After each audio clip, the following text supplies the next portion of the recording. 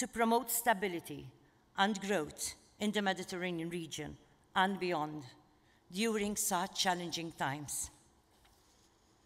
I will leave the discussion regarding the workings of economic performance and specific strategies to achieve these ambitious goals to the experts.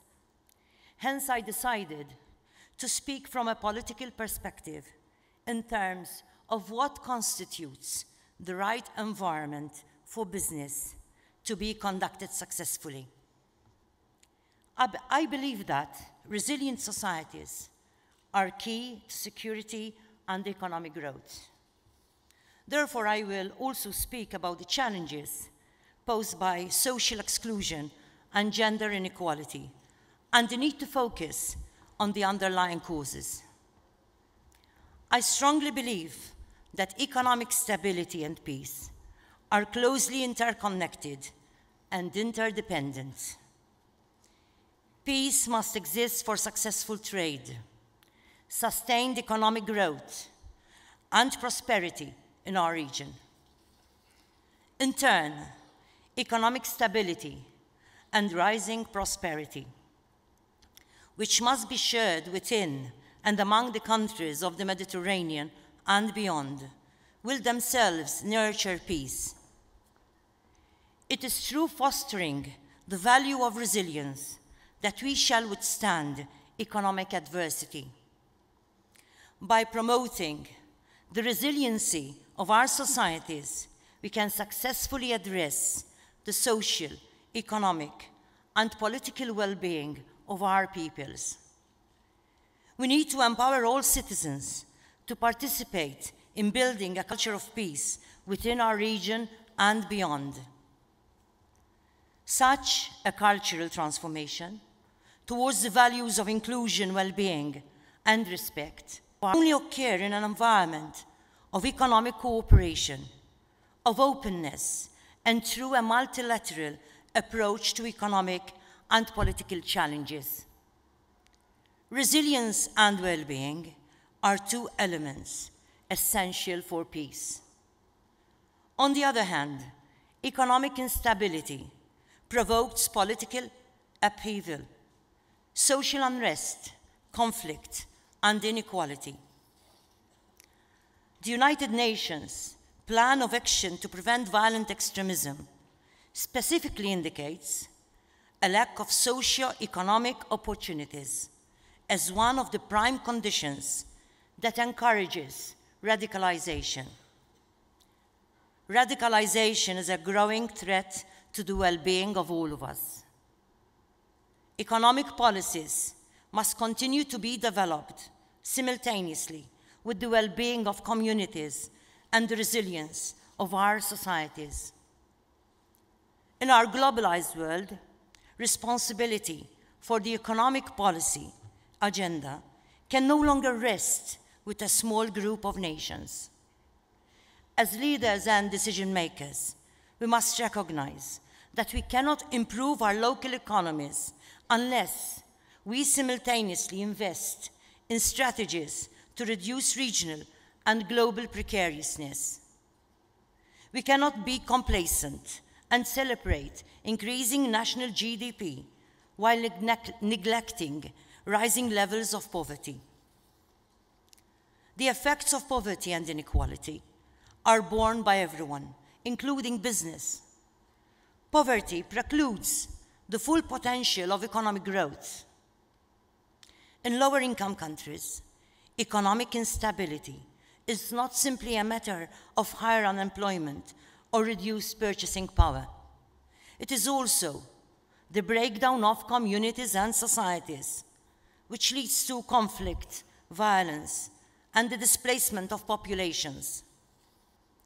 War increases poverty and destroys growth potential, destroys infrastructures, destroys institutions, and destroys the stability and well-being of entire regions. Poverty leads people to become excluded from the productive economy, trapped in a dangerous and self-perpetuating cycle of economic marginalization.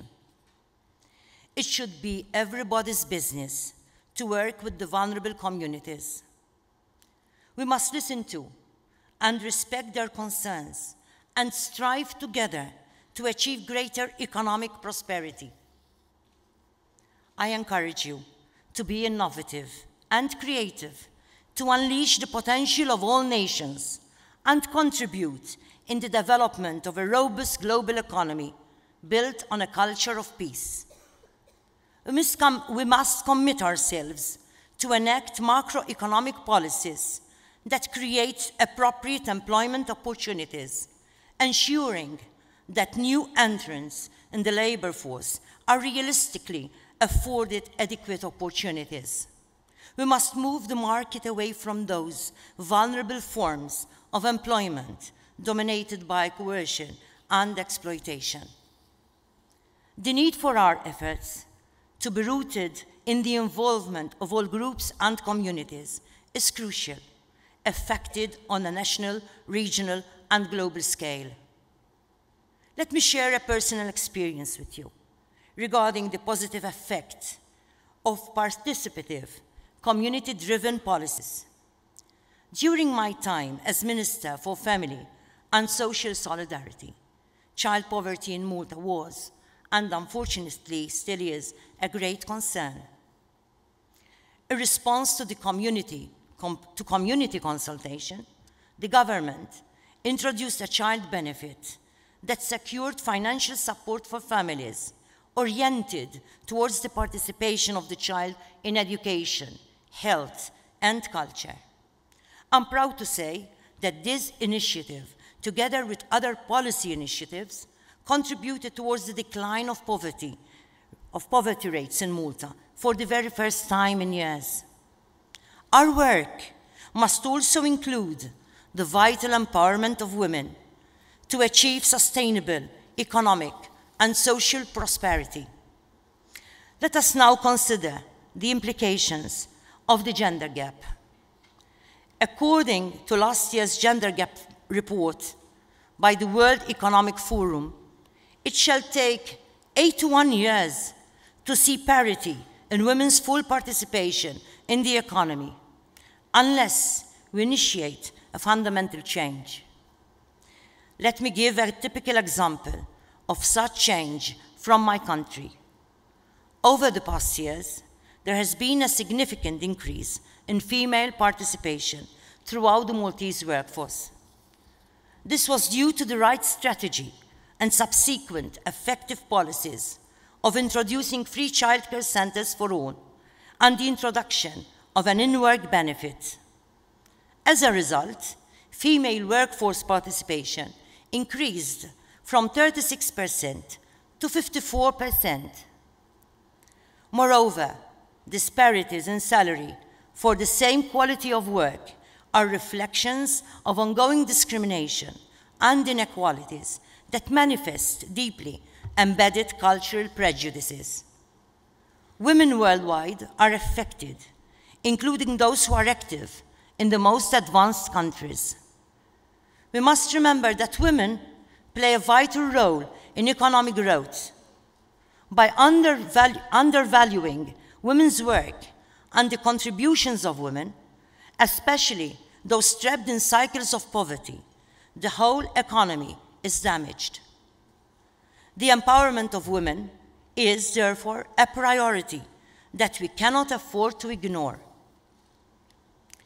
It is our collective duty to eradicate poverty, to challenge prejudice, to end inequalities, and replace exclusion with a strategy for global social inclusion.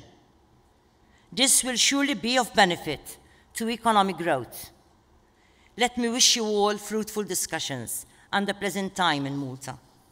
Let this summit be also an opportunity to renew multilateral commitments to a culture of peace in which global economic inclusion is paralleled by a commitment to achieve global social inclusion. Our part of the world is filled with ancient and esteemed traditions. I trust that you allow me to paraphrase the words of the greatest philosopher of our Mediterranean region, perhaps the greatest philosopher of all, who said that Those who do not serve well can never hope to lead well. Plato's meaning here is simple. Unless our policies, our strategies, and our plans for the sustainable economic transformation of our communities, societies, and nations are rooted in respect for human dignity and oriented towards the well-being and resilience of the most vulnerable, then they are doomed to failure. Unless our policies are a system of values that prioritizes trust, mutual care, inclusion, and transparency, they shall not provide lasting security and stability for economic growth. Unless we can serve others with the greater good of all citizens in mind, then we have no business in making decisions on their behalf. Let us all rise to the challenge and work to opportunities for prosperity and well-being in our region, our nations, and our societies. You represent the perspectives that shall inspire the economic future of our region. Poverty is your business.